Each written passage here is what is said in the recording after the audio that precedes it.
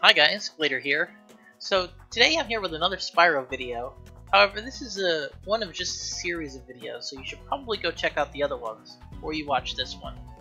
Especially the one that shows you how to use the tools to bring Spyro maps into Unity if you have any interest in that. So last video we actually talked about water, and if you want to know how I'm scrolling this texture even though this is a single material with a texture atlas, go check out the last video. This video is also going to be a little bit about water, but it's not going to be about animation. It's going to be about reflections. So you might also wonder how this is possible to do since everything is still just one material and there's still only one texture uploaded. You can see the material in the bottom right. How are we getting these reflections? How are we doing it? Well, it's a new feature I've added to the shader.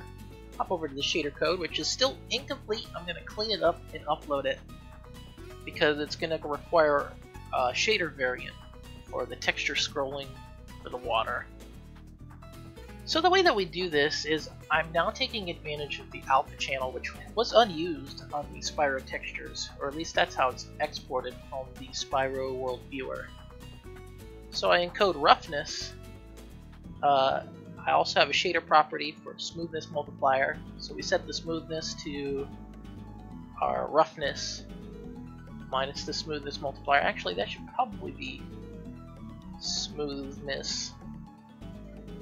Kind of a misnomer there, where the alpha channel represents roughness, and 1 minus the alpha channel is going to be smoothness. So let me show you what this looks like. As you can see, we've got the texture here.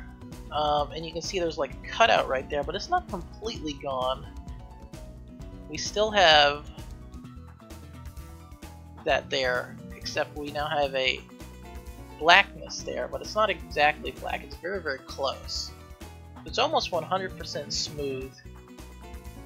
And that's how we get these reflections here. And not on the grass and stuff like that. Now we have animated water. Water reflections, and we pay a couple draw calls for this because in Unity 5.x in 2017, things that are affected by reflection probes can no longer batch. So the way that I combat this is I've made only these 3 meshes take in reflection probes information, so they aren't batched with the rest. So we've got a few more draw calls. We've got about 25 now. And so, yeah, now I'm using the alpha channel for smoothness. That means you can make other things slightly smooth, like maybe the surface, or these gems on the wall, or this over here. I thought about using emission, or the alpha channel for emission, but I thought it would be so rare and so unlikely to be useful that I opted for smoothness instead, because it can come in handy if you want to add some PBR-ish stuff, which we have here. Everyone likes water reflections. Now we couldn't distort these without another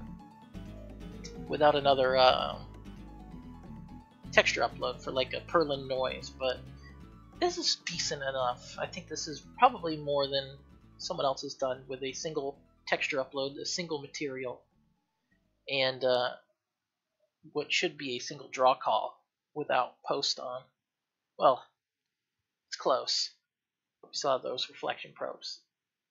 Just a few draw calls. But that's it for this video. Maybe not today. I might upload something else. But thanks for watching, guys. Hope you enjoyed it. Hope you enjoy the animated water and the reflections on the water surface. I'll see you next time.